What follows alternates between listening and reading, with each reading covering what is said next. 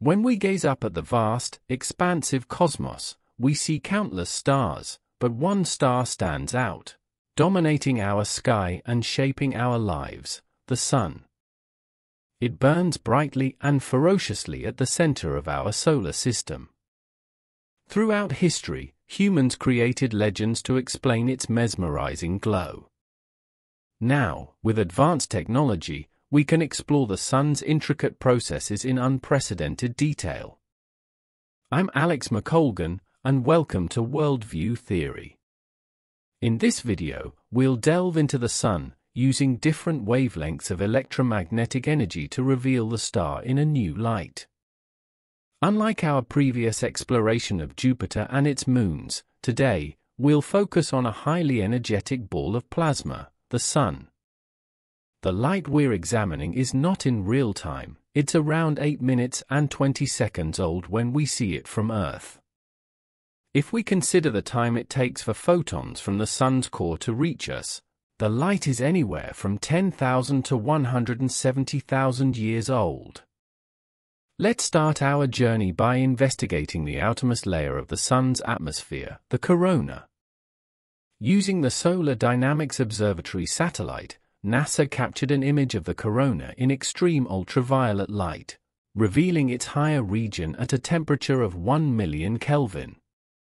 The corona, visible during a total solar eclipse, also plays a vital role in scientific studies.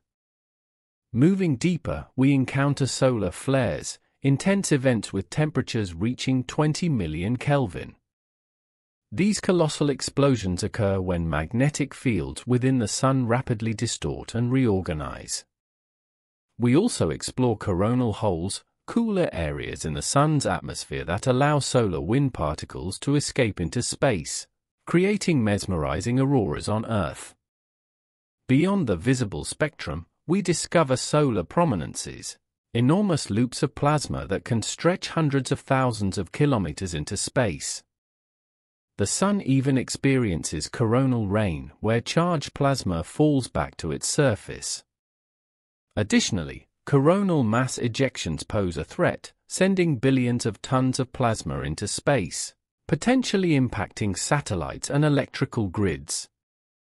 Using different wavelengths of non-visible light, we compare images of the Sun's corona at 600,000 Kelvin and 2 million Kelvin, revealing contrasting features. As we journey inward, we explore the transition region, where the Sun's temperature dramatically rises. Further down, we reach the chromosphere, the Sun's last atmospheric layer before the surface.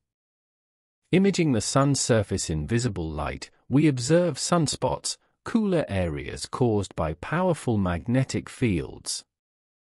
The photosphere, although appearing solid, is composed of plasma, making up 99.9% of the universe's matter.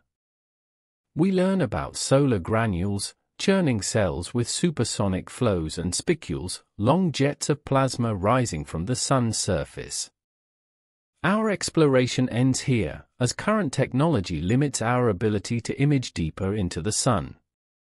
However, using various spectrums of light has allowed us to uncover the Sun's lively activities, showcasing features like solar flares, coronal holes, spicules, sunspots, and solar granules.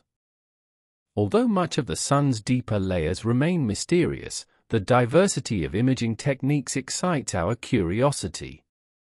Perhaps future advancements will reveal more secrets hidden within the Sun.